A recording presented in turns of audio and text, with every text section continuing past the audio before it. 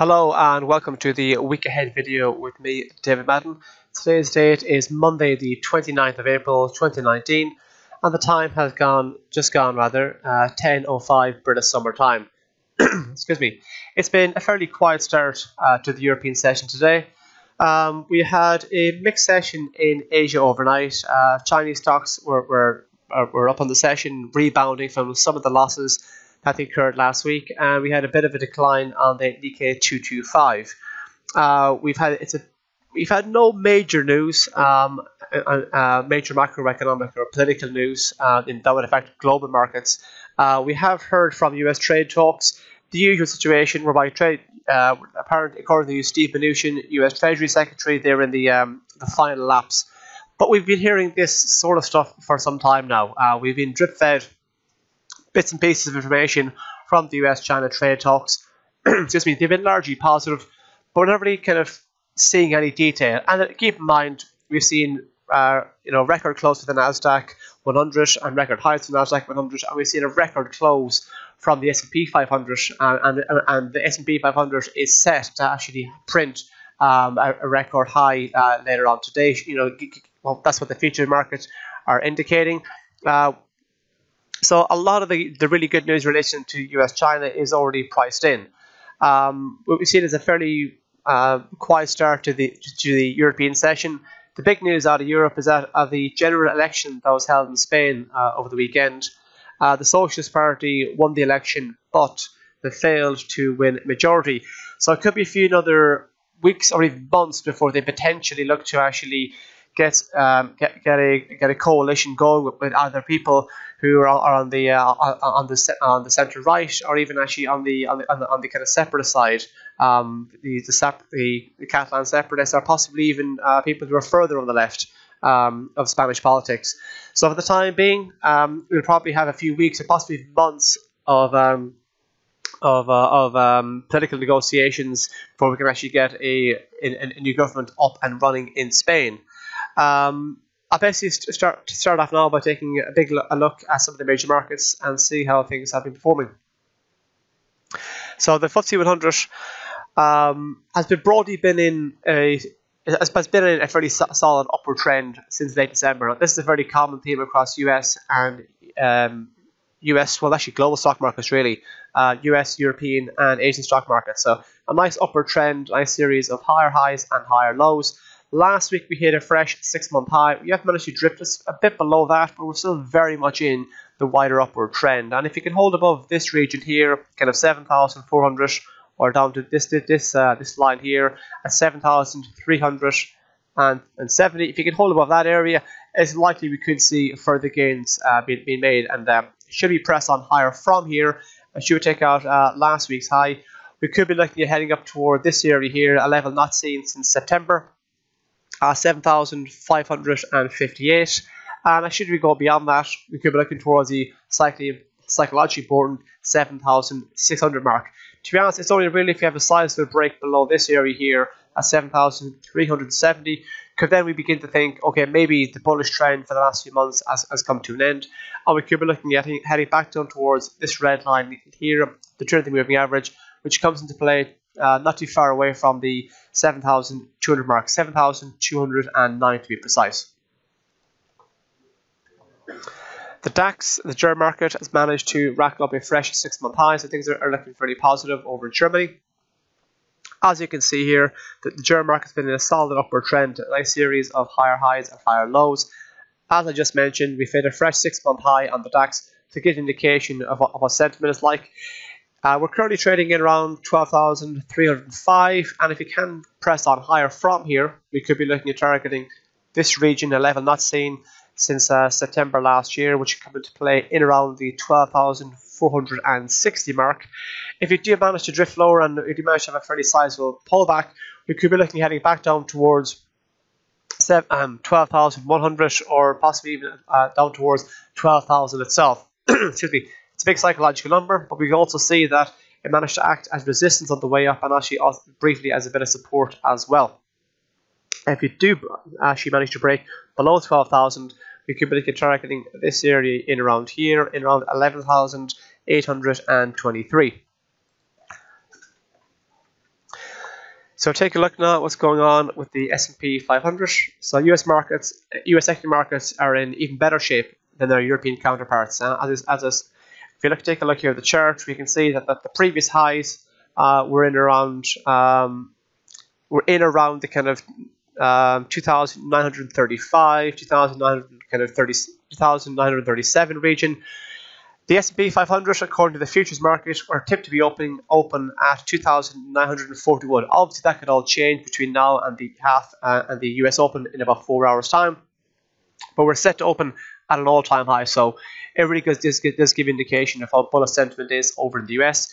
If we continue to press on higher from here, we could be looking at targeting 3,000. Obviously, the next big psychological number to the upside. But keep in mind, there's considerable ground between here and there. So we could be looking at targeting 2,950, 60, and so on and so forth. Over the last 3 or 4 months, buying on the dip has been a very popular strategy. We've seen a nice series of higher highs and higher lows. So if we do manage to have a pullback in the S&P 500, we could see fresh buyers enter the fold.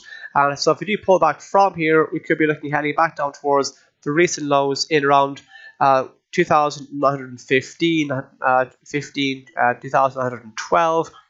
Drift below that could bring us back down to the psychologically important 2,900 mark, or perhaps even this level here in around 2,896. I'll take a look now what's going on over in the Dow. The Dow isn't as strong, but it's not too far behind its S&P counterpart. So if you take a look here, we can see that the all-time highs were achieved in October, and it was up around the 26,950 mark, thereabouts. That region was kind of the thereabouts was kind of the all-time highs. We're currently expecting the Dow Jones to open at 26,560 roughly. So if you can press on higher from here, we could be looking at heading up towards the psychologically important 27,000 mark. If we do manage to see any moves to the downside, we might see fresh buyers enter the fold. And if we do see a move to the downside, support can be found from where this line is in here, in around 26,278. And a move below that could take us back down towards this blue line here, the 50-day moving average, which comes into play just north of 26,000, 26,035 to be exact. We can see here back in mid of March, on a few occasions, the 50-day moving average did manage to act as support. And if a metric has acted as support in the past, it makes it more likely that it will do so again in the future. I'll take a look now at what's going on the gold market. We've been talking about how global equities, European, US, and Asian equities have been by and large bouncing back since late December. On the flip side of things, gold has been pushing lower since mid-February. So for the last couple of months, we've seen a lower high, a lower low, a lower high, a lower low, a lower low, a lower high, another lower low, and what could be another lower high here. So we've seen a fairly clear pattern of a bit of a bearish move on the gold market for the past couple of months. If you continue to kind of push on lower from here, and we take off the recent lows in around the 1266 mark rather, we could be heading back down towards heading back down towards this area here in around the 1250 region, which coincides with the 200 moving average, which comes. So the metric is on for looking at a metric, which is both important. The 200 moving average is seen as a decent level with a barometer of whether the market is in bearish or bullish. But also, if that coincides with an area which was both resistance and support, it could make the metric even more important. So if you drift lower from here, we could be heading back down towards the 1250 region. Any moves to the upside in gold are likely to run to resistance in around the psychologically important $1,300 mark. And should we move beyond that, we could be looking at targeting the kind of mid-April highs in around the 1310 mark. And then if you take out this high here in around 1310, we could be looking at targeting the mid-March highs in around 1324. The oil market had a fairly sizable sell-off at the back end of last week. We saw a bit of profit taken after the strong week that it had, but more importantly, President Trump stated that he had been in contact with OPEC and basically asked for OPEC to actually kind of take some pressure off of gasoline prices, petrol prices. So we saw a fairly sizable sell-off on Friday, but keep in mind we've had months of a rally. We have about 4 months of a rally on the energy market, so a bit of profit taking is hardly a bit of a surprise. So we've seen a solid upward trend here. Only last week we saw it hit a fresh 6-month high. Then we had the massive sell-off, which is this large red candle here. So we're still very much in the upward trend. If we continue to press on higher from here, we could be looking at targeting this area here, 11 not seen since late October last year. That high just shy of $78 a barrel, 77.95. And if you go beyond that, we then look at the psychology report, and $80 a barrel might come into play. If we do see further moves to the downside, support could be found from this red line here, the 2-day moving average, which comes into play at 69.20. We can see here on a few occasions at the beginning of April, the 2-day moving average did manage to act as support on a few occasions, so it's likely it could act as support in the near term. And even if you do manage to drop below the 2-day moving average, support could be found from the kind of $68 region. There's a few occasions that region act. There's a few occasions that price acted. We saw a lot of consolidation in the price region, so it may become relevant again. Taking a look now at what's going on WTI. Fairly similar chart, whereby it's had a massive rally from late December until basically last week, and then we had a big sell-off on Friday, but we're still very much in the upward trend. So as similar situation here, a nice series of higher highs and higher lows. A 6-month high was racked up last week, and even though we had a sell-off on Friday, this large red candle here, we're still very much in the upward trend. So if you can manage to press on higher from here, we could be looking at targeting this area in at 67.80, and then if we go beyond that, $70 a barrel might come into play. Move to the downside, similar situation. The 2-day moving average acted as a support on a few occasions, and the 2-day moving average on WTI comes into play at 60.89. That area might act as support, and so might this area here. We can see there's a few occasions in around $60 per barrel. There's a few occasions where it acted as resistance on the way up, so it might act as support on the way down.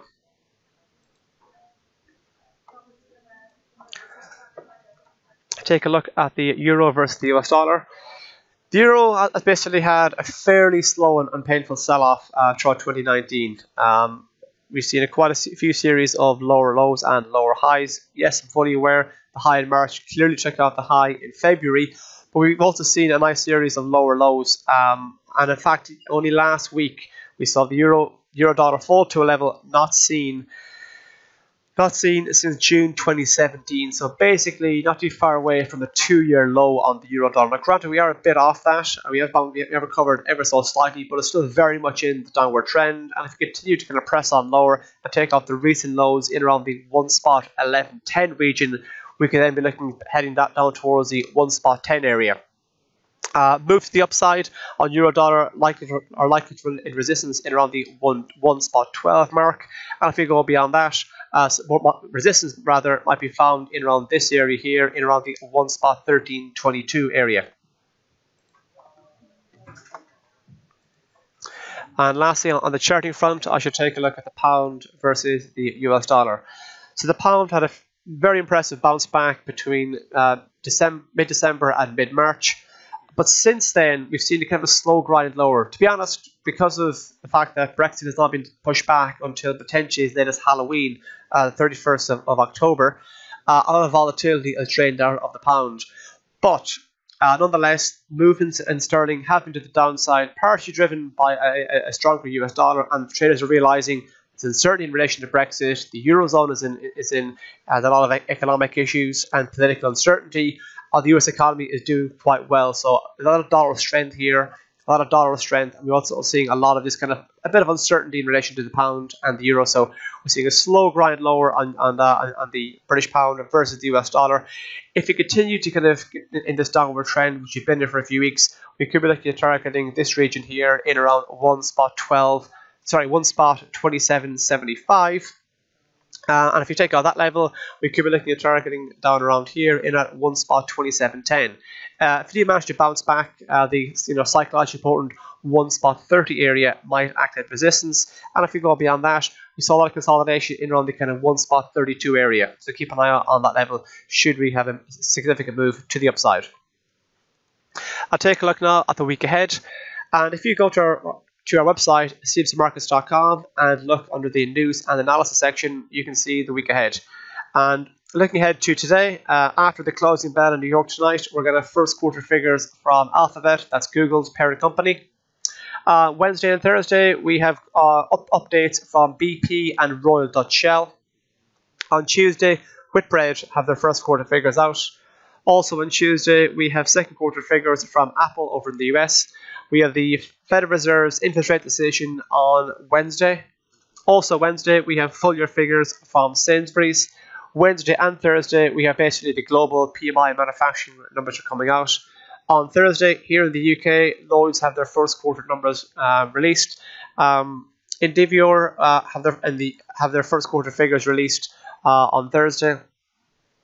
On Thursday, we also have the Bank of England interest rate decision and inflation report. And on Friday, we have US non-farm payroll. So it's going to be a big week in terms of both corporate and economic announcements.